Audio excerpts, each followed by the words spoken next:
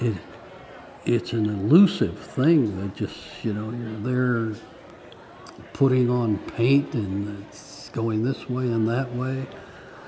And you say to yourself, you know, you never want to underestimate the nature of the paint itself. You know, the paint has its own voice, and all sorts of stupid things go through your mind. And what you finally come up with is, you know, you don't know what you're going to come up with. And hopefully that's the way it is, that you don't know what you're going to come up with.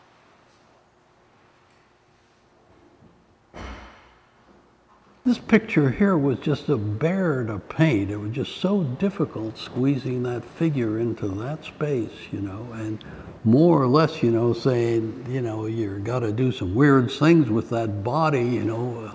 I'd hate to see that person standing up. He'd fall over. Reflective,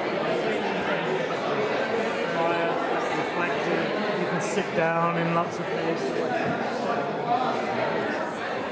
I love his art. That's how I met Chaz. Yeah, he's my hero. He got me through art school. I'm not one for painting dark pictures. I don't know why. I just don't paint dark paintings. Painting is hard work, even when you're doing something that's supposedly whimsical or witty. You still have to pay attention to the form and the color and the line, the light, the space.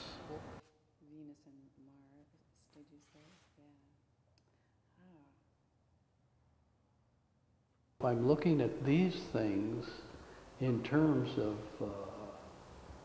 Michelangelo.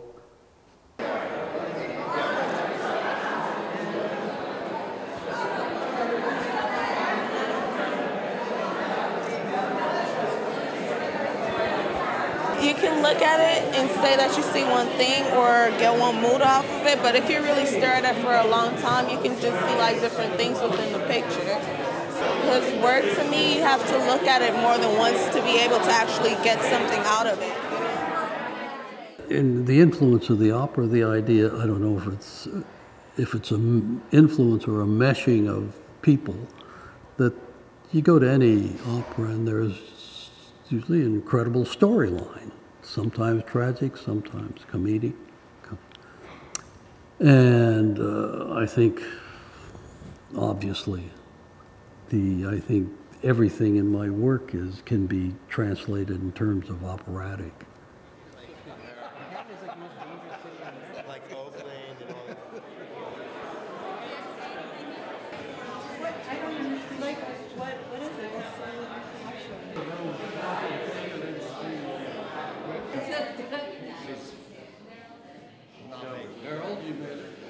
There was no narrative in mind. There was just necessity, just pure necessity of color, shape, object. I guess that's the best way to put it. I'm more interested in the future than the present. I'm interested in the present, but more interested in the future in terms of what I'm going to do and how I'm going to do it.